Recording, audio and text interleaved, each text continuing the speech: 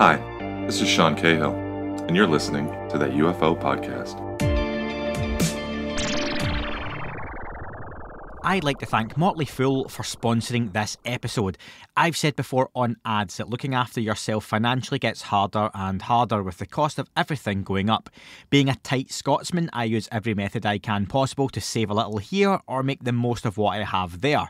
Motley Fool is one way that you can definitely look to maximise your income from investments. The age of stock picking is here with towering inflation and elevating interest rates. Sticking your money in a passive market just isn't going to get you what it used to, but it doesn't mean you have to abandon the market. There are still ways to invest for the future. You just need to know where to look, which is where the Motley Fool comes in. The Motley Fool Stock Advisor service highlights 2 stocks each and every month for members to add to their portfolios, and it literally is paid to listen to them. Historically, their average stock recommendation is up over 400% as of April 10th, 2023. And listeners of That UFO podcast can now access Motley Fool Stock Advisor for just $89 for their first year, a full $110 off the list price. What are you waiting for? Visit fool.com/podcast. That's FOOL.com/podcast to start your investing journey today. $110 discount off of $199 per year list price. Membership will renew annually at the then current list price. Hi everyone, and welcome back to That UFO podcast. This Tuesday, April 18th at 10 Eastern, 9 PM Central, The Secret of Skinwalker Ranch makes its return to the History Channel, now going into its 4th season. Ranch owner Brandon Fugal and the team are back to continue their investigations to unravel the mysteries of the ranch. I've been fortunate to speak to Brandon himself, Thomas Winterton, Bryant Arnold, aka Dragon, and Travis Taylor, all on the podcast. And finally, I'd like to welcome my guest today, another of the crew from Skinwalker Ranch. He is the Chief Scientist and Principal Investigator on the ranch. I should also mention a highly accomplished physicist, Mr. Erik Bard. Erik, welcome to the podcast. Hi, Andy. I'm glad we could connect. I don't take it for granted that we'll be able to do that out here at the ranch, so it's a pleasure. Yeah, I was just saying before I hit record that I was surprised when the camera came on and the background was all the screens that I'm used to and stuff, which is a pretty cool little moment. So if you're listening to this on audio, Erik is currently in the command centre at the ranch, yeah? Yes, I am. I'm in the control room. The control room, one you'll be very familiar with if you've watched the Skinwalker Ranch series. I am in the shed where it's just a black background. So if you're watching on YouTube, hi, you've got the scenic part of this as well. Erik, listen, let's get down to it. Lot of questions to ask you and not a lot of time. I want to find out first, how did you first get involved with Skinwalker Ranch and Brandon Fugal? Well, those are 2 separate questions, really. So I met Brandon probably, it was 2011. We worked together on another project, also of a somewhat speculative nature. And through my work with Brandon, I think, he immediately realized what a straight shooter I tend to be when it comes to speculative subject matter. And so, that was a very interesting project. We brought it to a close. Some years later, Brandon made me aware that he was considering the purchase of this property, this very strange, infamous Skinwalker Ranch. And I remember the first message that I received from him was something of a proposition, an indecent proposal, if you will. He said, "Hey, I'm looking at purchasing this remarkable property. How would you like to go out there and live? It could be your kingdom." And I said, "Tell me a little more about it." And after he filled me in on what this place was all about, I said, "You first." Now, that's it. Is that it? You literally got the offer and you up sticks and you moved to the ranch, essentially, yeah? No, not at all. In fact, it's kind of funny because, I remember I received probably a half a dozen invitations to come visit the property after the purchase went through. And, I took a pass on it. I thought to myself, this is probably not for me. Interesting, yes, but I just didn't feel that it was something that I wanted to engage with initially. I remember at one point, a few months after he made the purchase, I was invited into a meeting with some of the people formerly engaged in the research. And so, of course, I was curious to meet with those individuals, some of whom I had known from previous work. And that's when I became a bit more intrigued as some of the high level summary material was shared with me. I thought, yes, this would probably be interesting to explore, at least superficially. So, my first visit to the ranch was in October of 2016. I believe that was October the 14th. Did you know much about the ranch? You mentioned you were hesitant to accept that first offer, and it took a bit of persuading. And Brandon's a very persuasive guy, I'm sure. I've spoke to him a couple of times. Did you know much about the ranch before you went out? It's interesting. The first time I heard the term Skinwalker, goodness, that would have been in 1993, and honestly, it didn't make any sense to me. But for some reason, I should explain that the concept of the Skinwalker was shared with me by someone of Native American descent, someone of Navajo descent, in fact, and he described to me this entity, if you will, and he pronounced the Navajo word, which I will not attempt to replicate here for fear of embarrassing myself. But that word stuck in my mind in '93, and for whatever reason, it came back to me now and again. And over the years, the subject itself of Skinwalker Ranch was not known to me. I think I heard something about it maybe in 2012 or 2013. It sounded very far-fetched. It sounded as if you had basically a mashup of every paranormal theme and meme convergent upon one property, which of course seems really improbable. And so I put it out of my mind again, and it did not come back into focus until Brandon's initial overture. Really no front loading, to be honest, or minimal front loading in terms of what I make of that concept of a skinwalker or of any of the attendant phenomenology. So you've gone in with a pretty open mind, not too much of an expectation, hearing all sorts of stories that people might be familiar with or not. Sure. What exactly is your role on the ranch? The role has been evolving since the very beginning. After my initial visit, which I should mention was a very eventful visit, much to my surprise. When I came on site, I think it was a contingent of 11 individuals. And quite frankly, some things took place that I did not expect at all. And that left me with quite an impression. I volunteered very tentatively to take a look at any data, anything that might be shared through channels. Really, it was not a formal engagement. It was an engagement between friends. I consider myself a close associate, if not a friend of Brandon. And so I said, let me take a look at what you've got. And so I began in my free time analyzing, for example, photographs and other things that were shared beginning in the 2016 timeframe. And I should mention, there was no payload of data from the previous investigations. A lot of people probably have the understanding that the NIDS and Basara investigations probably produced quite a bit of data, and that we might have inherited that. And I should make very clear that we did not. And I suppose there are pluses and minuses to this, because we, again, are not front loaded, but at the same time we're starting from essentially dead center. We're starting from zero. So as the material was shared with me, and I began looking at photographic evidence and other things, I didn't quite know what to make of it. I began reviewing surveillance footage, again, informally engaged. There was really no expectation that this would go any further than sharing a few side notes. But then it just continued to evolve. We've been led by the data, beginning with very austere beginnings, just a minimal surveillance presence, minimal electronic footprint, and it has just continued to progress. And as unusual things have come forward in the data, we've decided to deploy additional resources and spend additional time.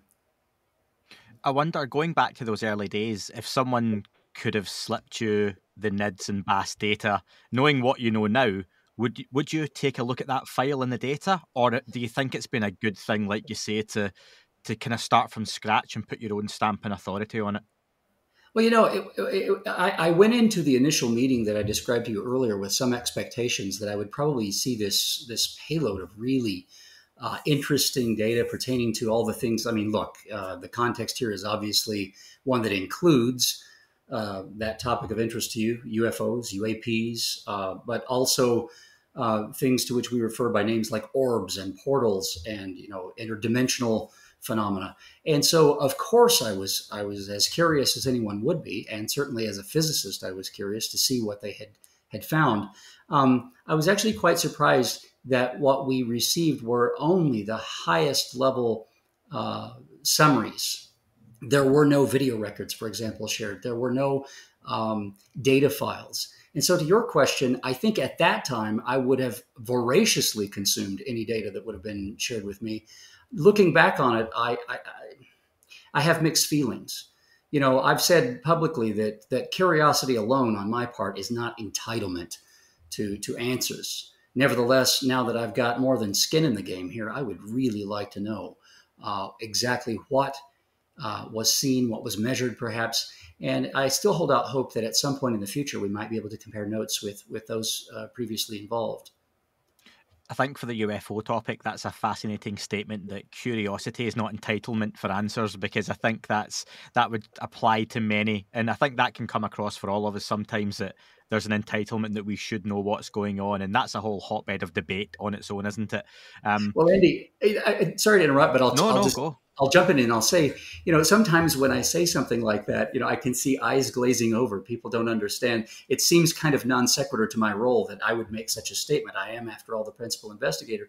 And so, when I say I don't presume entitlement to the data collected during the Nids and Bass era, it's because I entertain at least the possibility that there may be, in fact, a very good reason, even a virtuous reason, and one that I would support for the non-disclosure of the things that were netted during the time of that previous set of investigations. It's possible, and so I approach this with not a sense of entitlement, certainly a sense of very intense curiosity and reverence.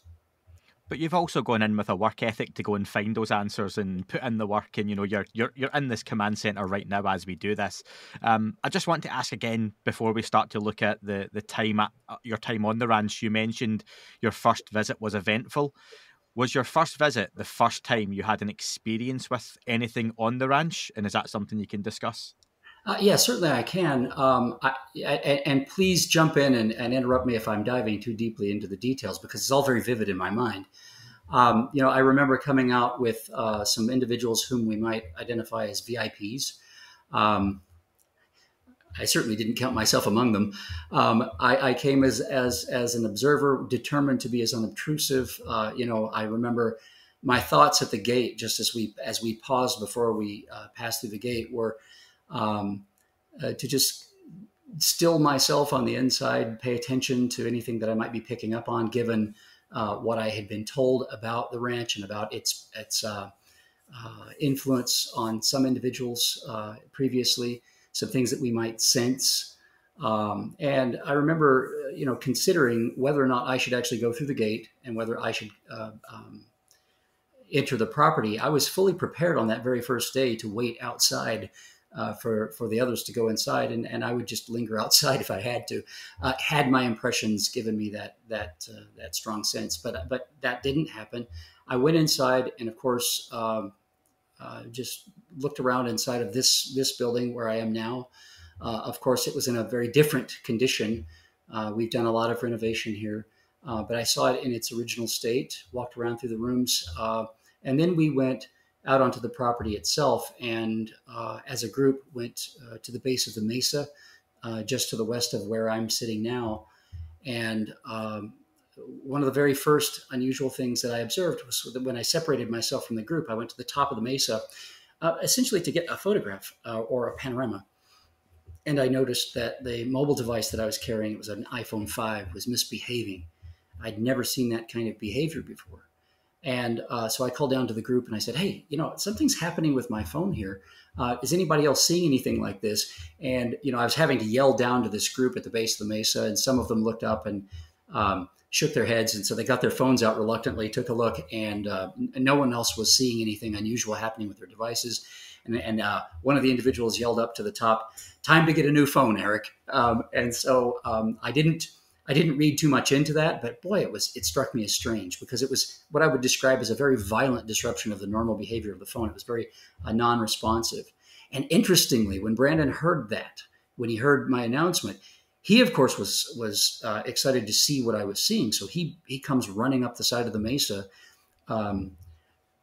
wearing his usual attire, which is not exactly suitable for climbing up the side of a mesa. And interestingly, just as he got to the top of the mesa, what I was seeing happen on the phone stopped. And so there was a moment of embarrassment for me, of course, because effectively I had just cried wolf or something. And someone captured a photograph of us from down at the base of the mesa, both staring intently as if praying to our phones to see if we would detect what I had described earlier. It never came back while we were on top of the mesa. Then as we descended, we went as a group out to the old homesteads, which I assume you're familiar with. Something very interesting happened there a second time. Several of us experienced, I guess, vertigo would be the best term for it. I remember hopping off of the UTV and feeling like I couldn't find level ground. No matter how I stood or where I stood, it just wasn't level ground. And what caught my attention was that some of the other visitors to the property could be heard speaking with each other saying, "Wow, did you feel that? It's as if the ground was spinning just now." And I thought, wow, that's unusual because I hadn't said anything to them.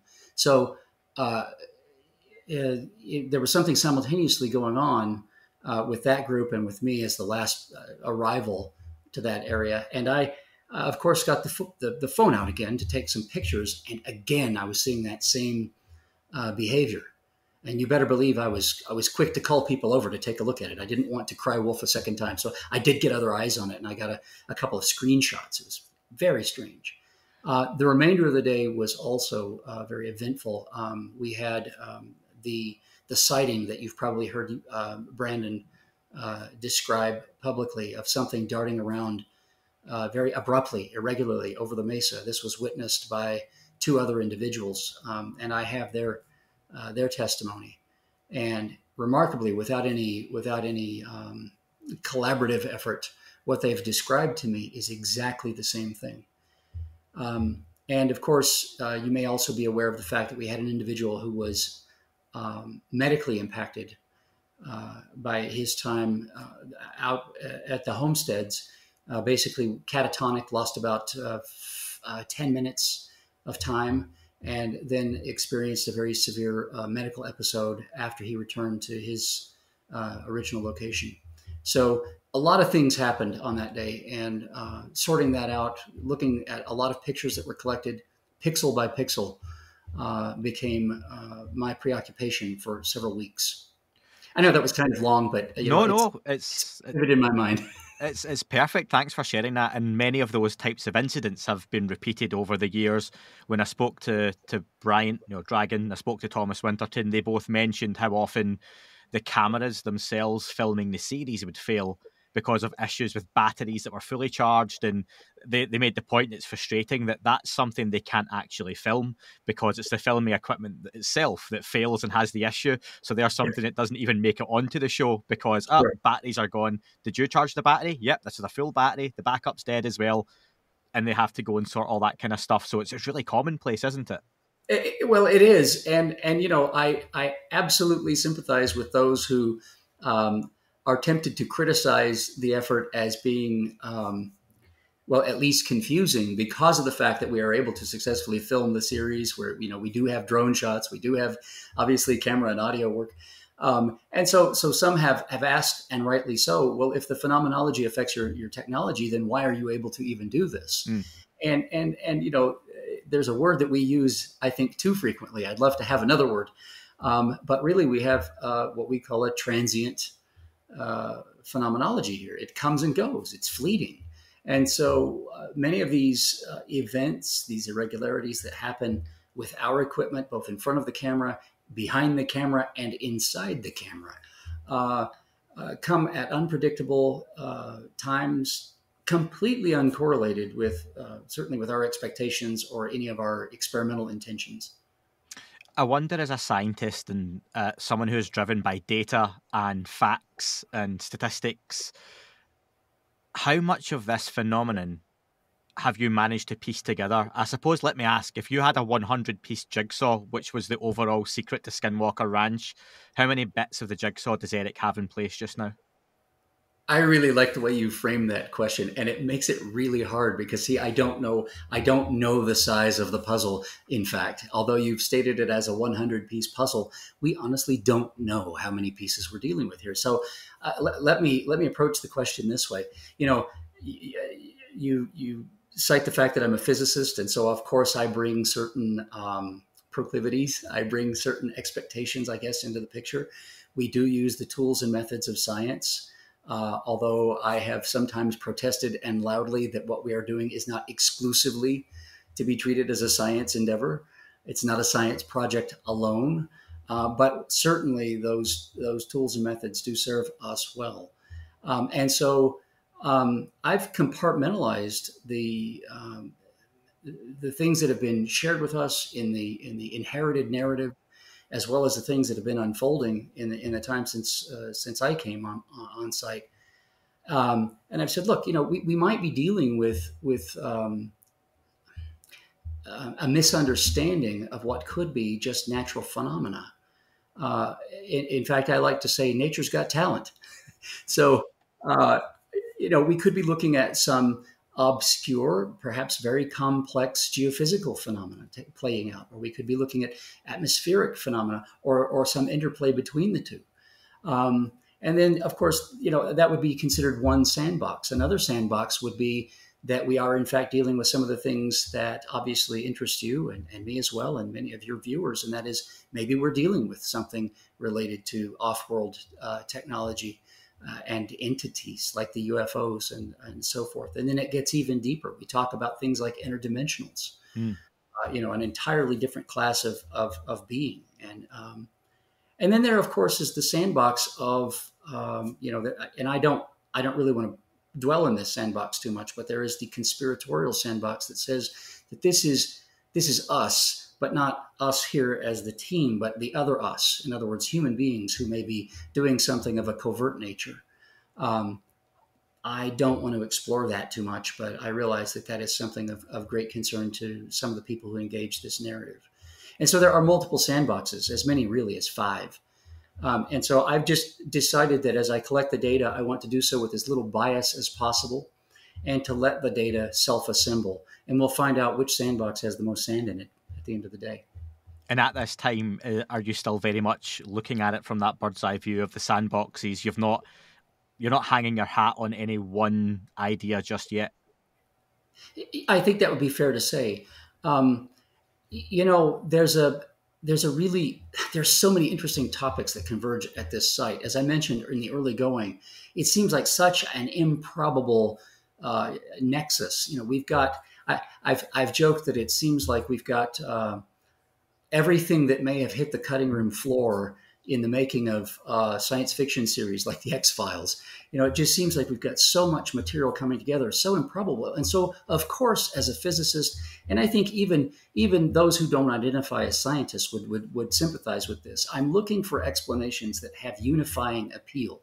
And what I mean by that is those explanations that can account for all of this apparently disparate phenomenology. How is it that we get these orbs and these portals and these UFOs and these disembodied voices and strange, sometimes menacing medical effects on individuals? We also have, I would assume you're familiar with the terminology hitchhiker effect.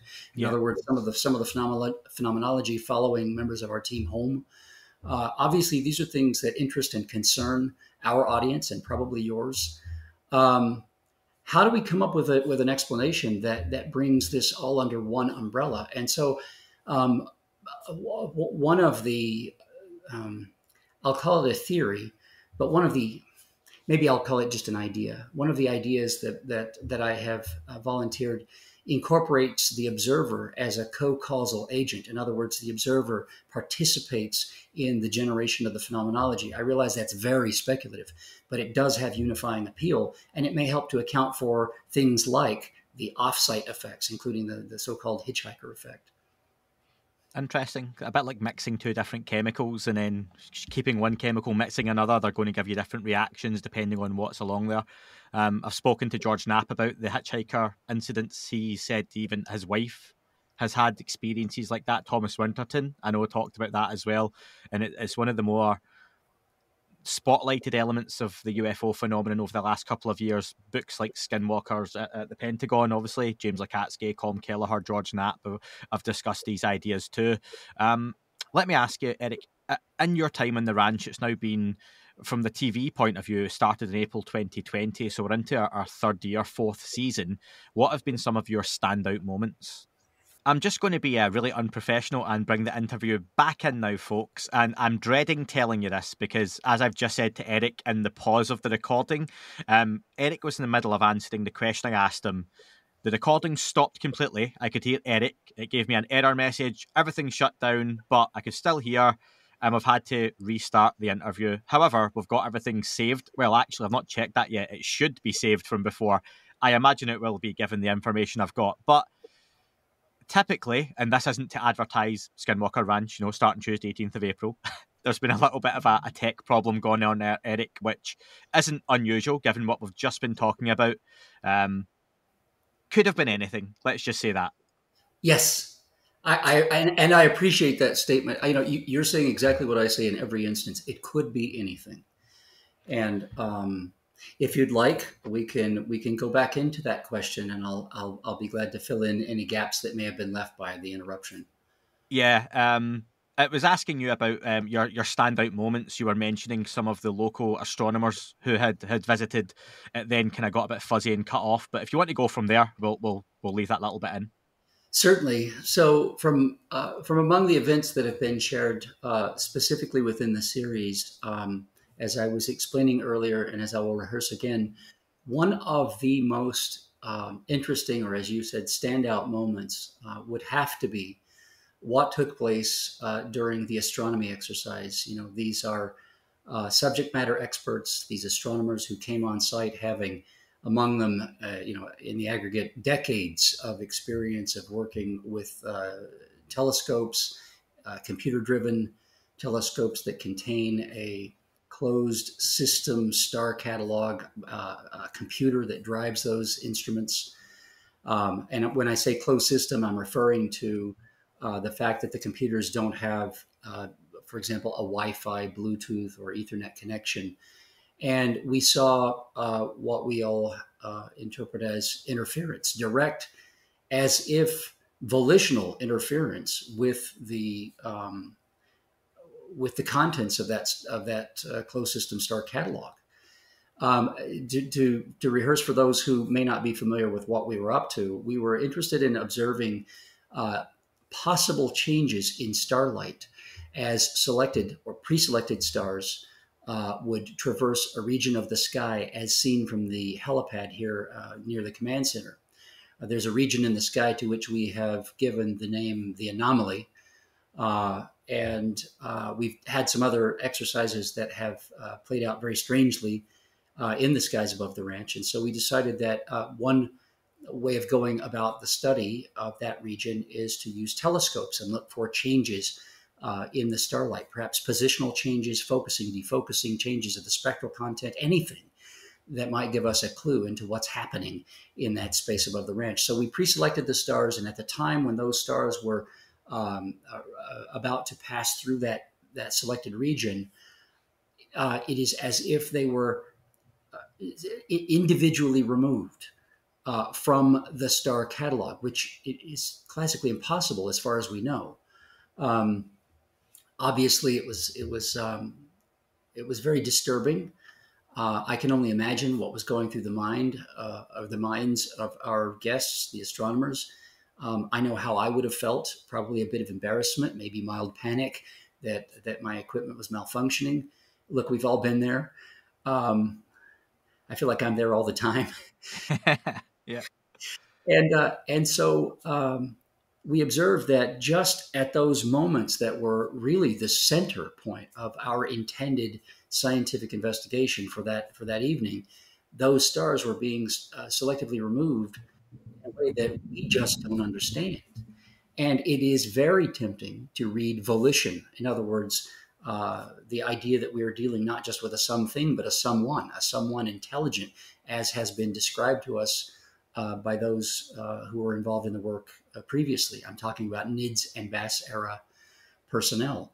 The phrase that they've used, I might as well share it here and now.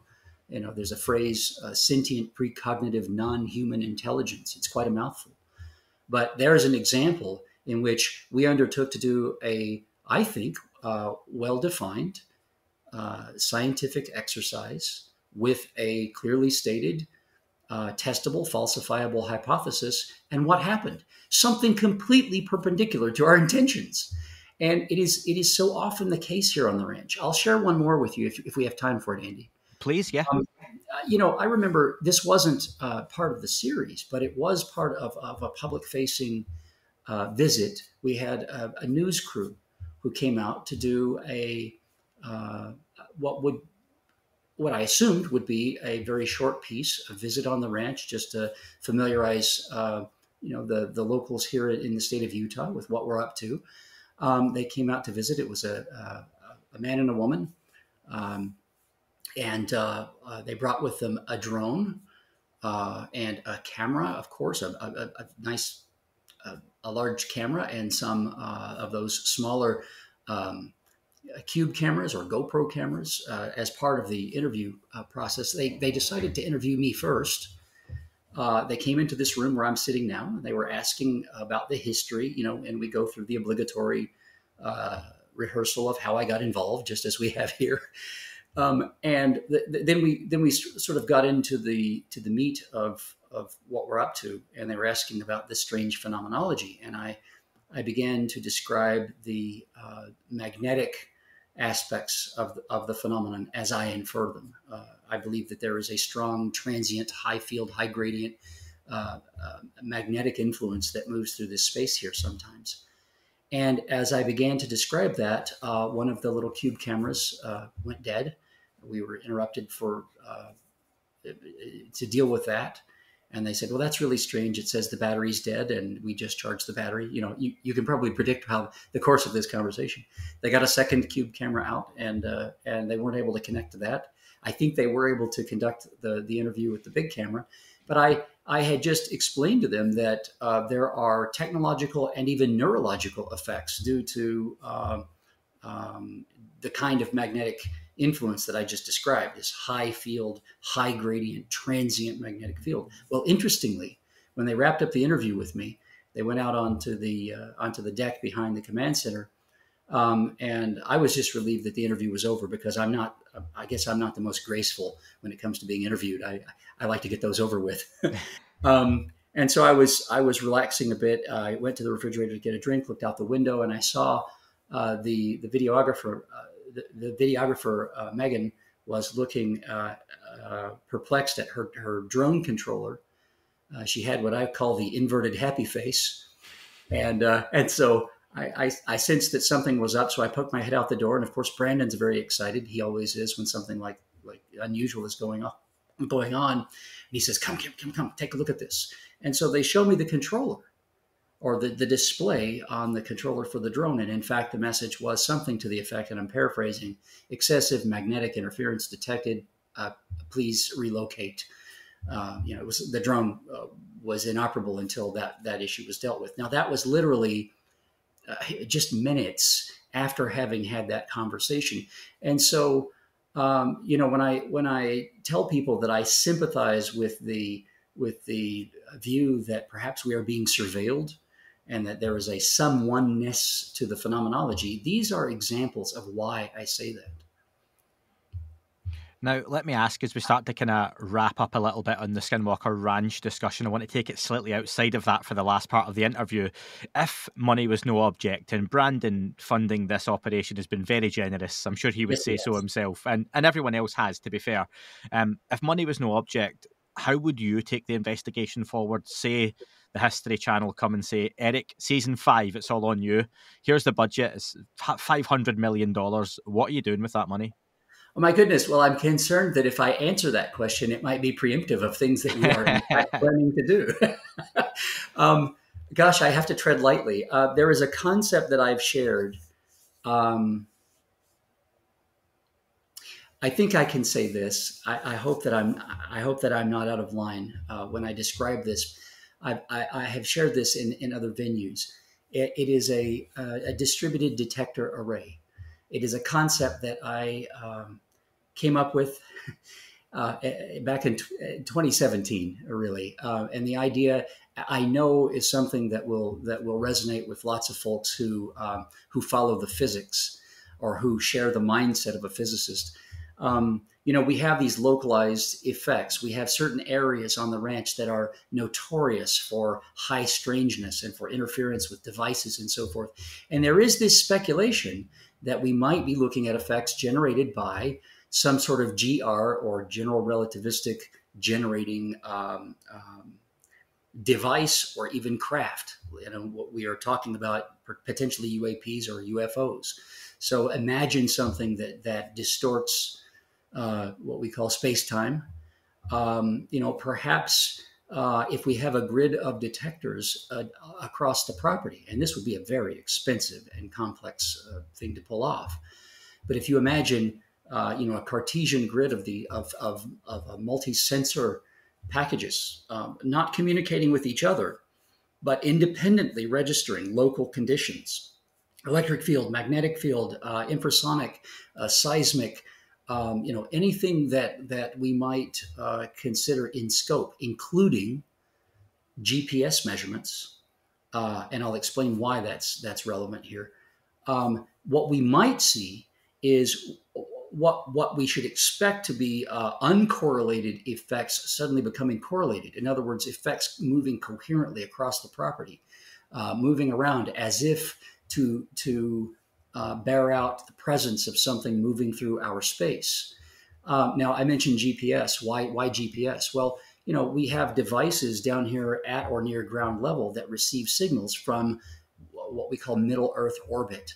It's not geosynchronous orbit and it's not low Earth orbit, but it's, somewhere in between.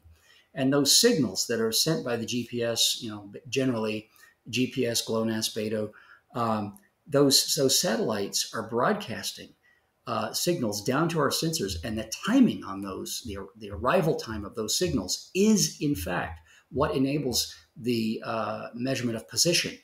Mm-hmm. And so if we have a GPS sensor down at or near ground level, and we ask the sensor, where are you? Where are you? We continue to do this over and over and over as rapidly as we can and data log the answers that we receive.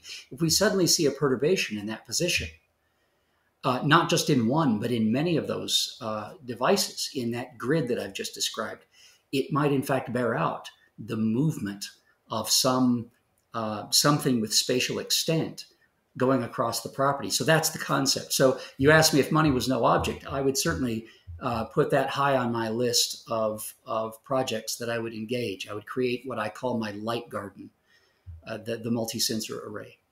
So I'm not a scientist or that intelligent, but it makes me think a little bit like if someone was skipping a stone across a pond, and each time the stone hits the water, it creates that kind of, expansion, and you could measure the stone going across the water each time it hits.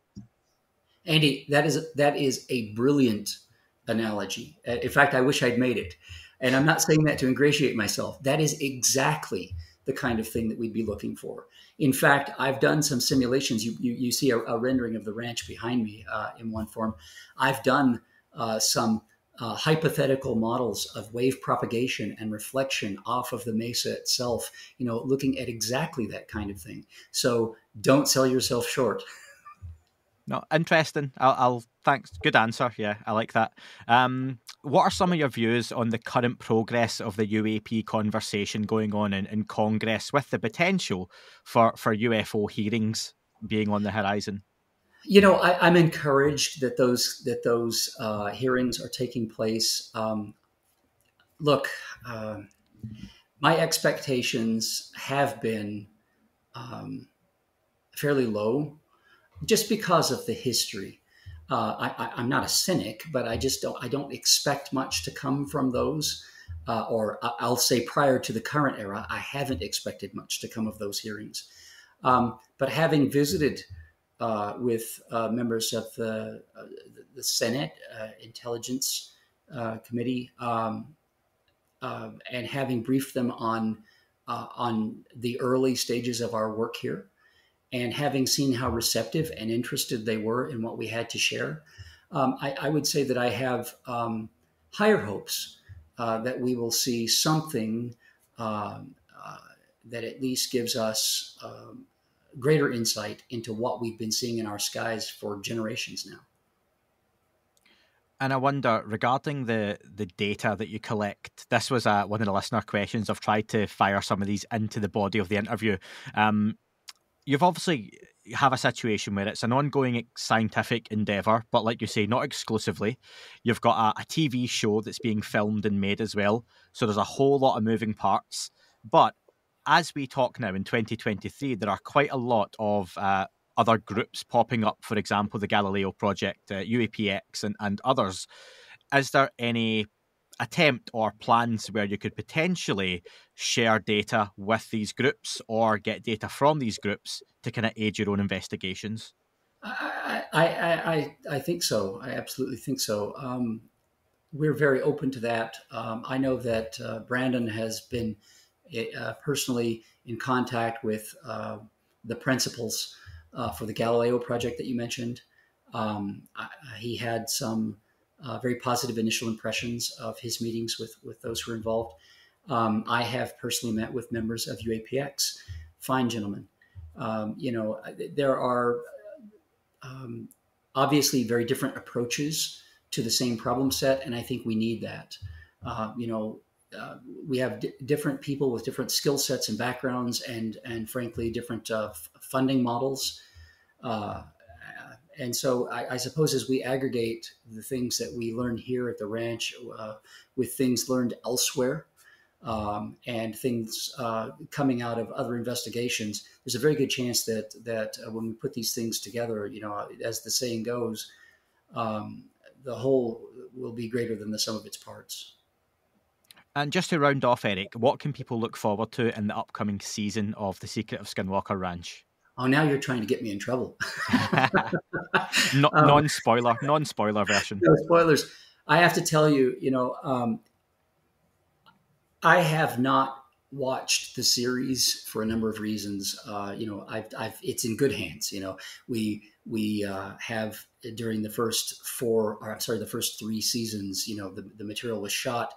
And, I haven't watched the result unless with rare exception, I've seen parts of various episodes.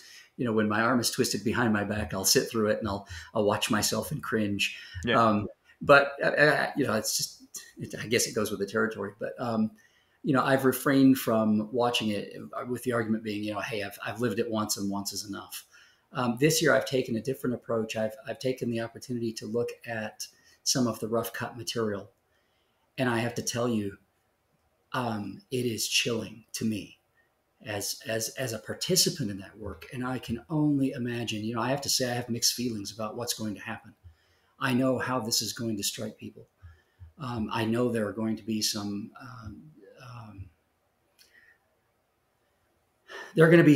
very important questions. There are going to be some very acute scrutiny, and I don't know how to. I don't know how to prepare for it, other than to say, if we can engage in a spirit of a collaborative spirit, I think we can get through this this set of very unusual results that are about to be shared, and hopefully with insights that are enabling and not just confusing. But I have to tell you, the material is chilling. Brandon jokes. He said, I won't be surprised if some people require therapy after watching some of it. Now, I don't know if it's that of that nature, but I can tell you that looking at how some of the material has been put together in the framework of the episodes, and we're talking about I think the back of the envelope calculation was we're talking about 0.87% of the material that is actually filmed makes it into the final cut. But the stuff that I've seen tells a very complicated, very complex, and in some cases compelling story. Well, Erik, I truly mean it when I say that you are someone I've wanted to speak to for some time, so it's great to finally get you on 3 years into the podcast. Sure. I'll just mention season premiere of The Secret of Skinwalker Ranch is on History, Tuesday 18th April, 10 p.m. Eastern, 9 p.m. Central. Do not miss it. And then for the UK folks, sorry, but it tends to come on a bit later in the year. Normally around August time, we tend to have it landing, but as and when we get dates for that, I can certainly let you know. Erik, thank you very much for your time, and it was a pleasure talking to you. It's a pleasure, Andy. Thank you. That is all for this week's show. Thank you very much for listening. Please remember to leave the podcast a review on your chosen platform. You can like, retweet and subscribe. That would all be very much appreciated. The shows are being uploaded onto YouTube as we speak more and more. You can sign up at patreon.com/thatUFO podcast to access the shows ad-free as well. Please get in touch on Twitter, Facebook, Instagram, That UFO Podcast. Of course, on Twitter, it's at UFO UAPAM. And again, folks, as always, keep looking up. You never know what you might see. It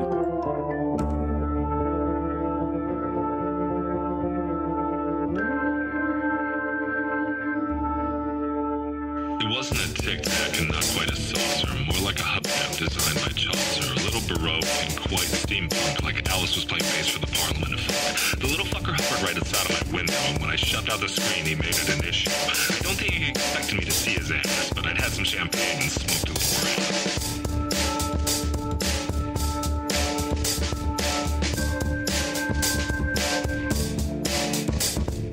Meditative game of Fateful on Meta. I can't imagine how it could have been any better. I got to the top of the stairs and there he was. I'm like, you awake? I was about to abduct you, cuz.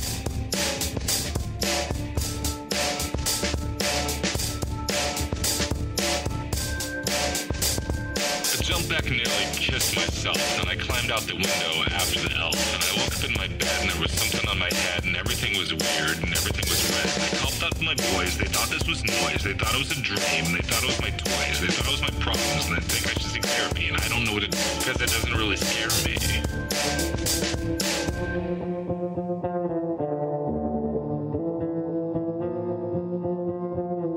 If you really want to know who I think I'd be, I think it's you and me and us and we and him and her and that and she and that thing over there and what's that, Jake?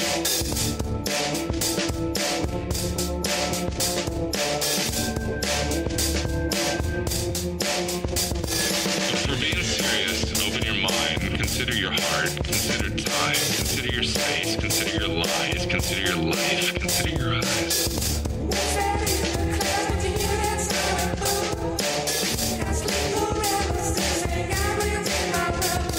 It wasn't a tic-tac and not quite a saucer.